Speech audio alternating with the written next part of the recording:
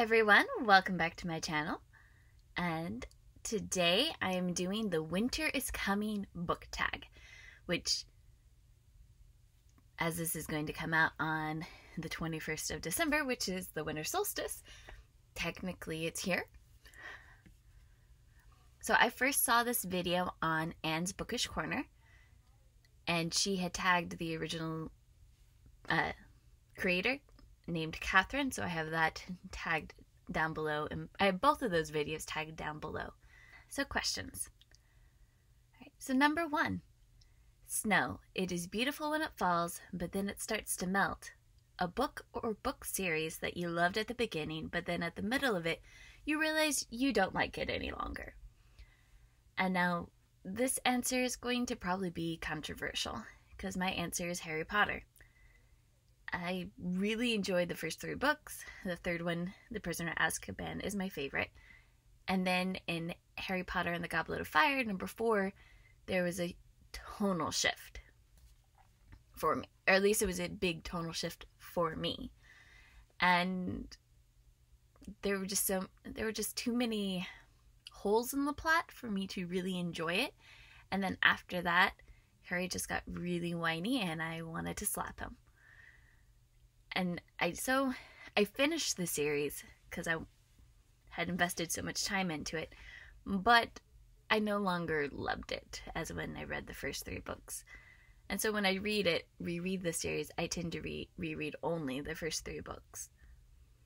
So hate me if you dare. Number 2, Snowflake. Something beautiful and always different. Choose a book that stands out, that is different from all the other books you've read. And the book that came to mind is a nonfiction called A Smile as Big as the Moon by Mike Curtis. So this is a true story, so this is a memoir of Mike's experience as a teacher in a special education classroom. Now his classroom is is what in education lingo they consider a high-functioning classroom. The kids are like ADD, ADHD, maybe some behavioral problems, Down syndrome. These are people who are not stupid. They have their full mental faculties and are aware of what's going on around them.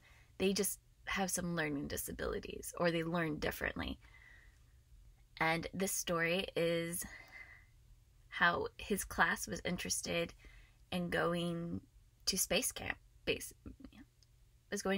His class was interested in going to space camp, and how they were able to make that happen and give the class a good experience, like a good and supportive experience. And yeah, it just makes me smile to see how much, not only did the educators care, but the parents cared as well. They got a lot of parental help to make this happen.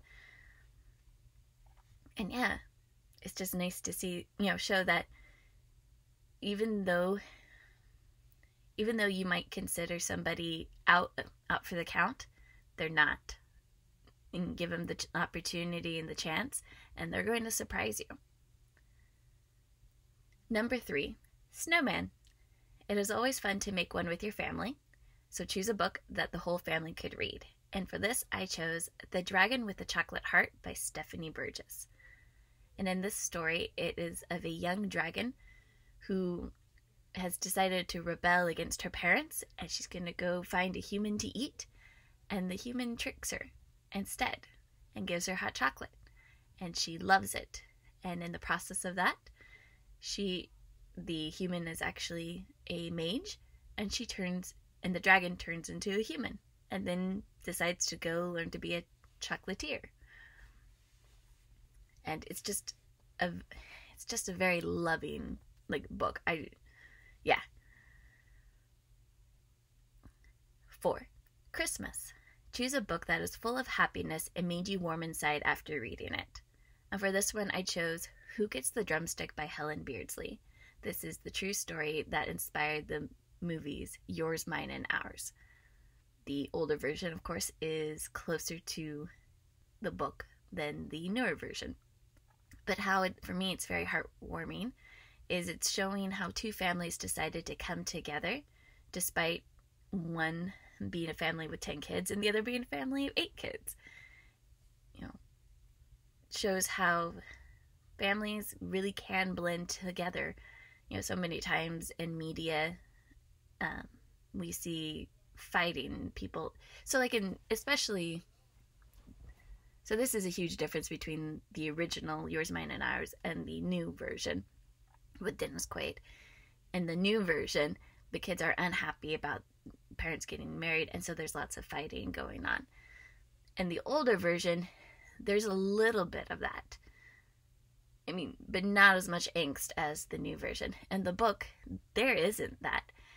The kids do mention some misgivings, but overall, they really just want their parents to be happy, and they're excited to have siblings.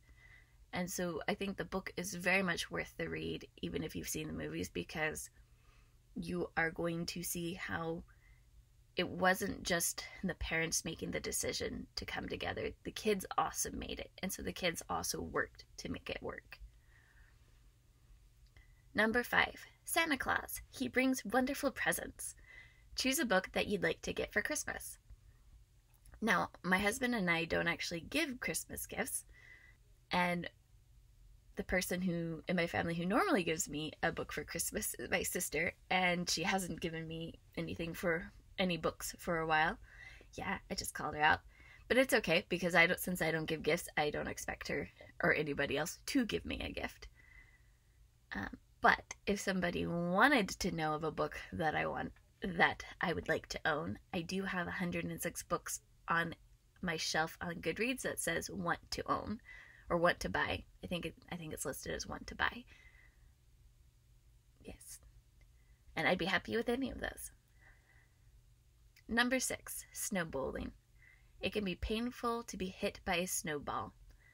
Choose a book that hurt, that made you feel some strong emotion like sadness or anger. And the book I chose for this was American Street by Ibi Zoboi. This is about a young woman who had been born in the United States and then went back with her mom to Haiti as a young child and grew up there.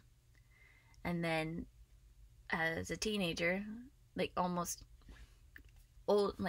an older teenager, her aunt just asks her mother to come and take care of her because she's been doing poorly, she's sick. And so the mother and daughter fly back, but only the daughter is a citizen because she was born here. And so mom gets stopped by border agents, and the daughter has to go by herself and meets up with her cousins in Detroit.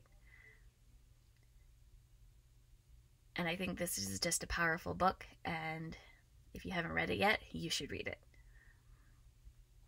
Number 7, sledding. We all loved it when we were younger. Choose a book that you loved when you were a child. And I chose Green Eggs and Ham by Dr. Seuss. This was a book that, as a young child, I had memorized and my parents had memorized to the point where they could have the lights off and read it to me in the dark. And as long as they turned the page at the right time, we were both happy. Number 8, Frostbite. Choose a book that you were really disappointed in. And the book I chose is The Martian Chronicles by Ray Bradbury. Now, I didn't hate this book. I did give it a 4 stars, but from the synopsis and what I thought I was going to be getting going into it, that was not what I got. And so thus I was disappointed in it. So number 9, Reindeer, something that is dear to us. Choose a book that is of great sentimental value to you. And I have a couple of different these books, and something I noticed is they were all gifted to me 3 of them were gifted to me as presents. The one that I actually am going to talk about, was my grandmother's book, and I borrowed it from her and never gave it back. And so it's precious to me because she has passed away, and it was something that I knew that she really liked, which is why I had wanted to read it. And that is The Rime of the Ancient Mariner.